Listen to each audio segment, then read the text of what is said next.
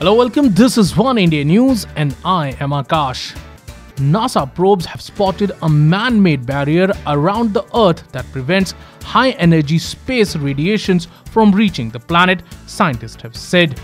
Humans have long been shaping Earth's landscape, but now scientists have found that we can shape our near space environment also.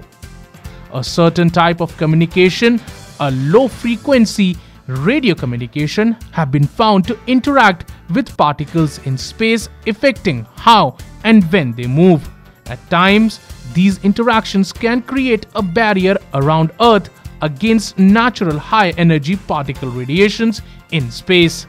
This bubble can even be seen by aircrafts high above the Earth's surface, such as some of NASA's probe, which study electrons and ions in the near-Earth environment.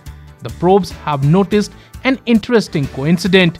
The outward extent of the bubble corresponds almost exactly to the inner edge of the Van Allen radiation belt, a layer of charged particles held in place by Earth's magnetic field.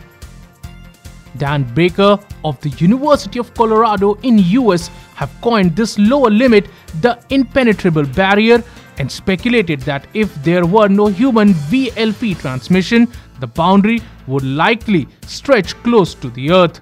With further study, VLF transmission may serve as a way to remove excess radiation from near-Earth environment.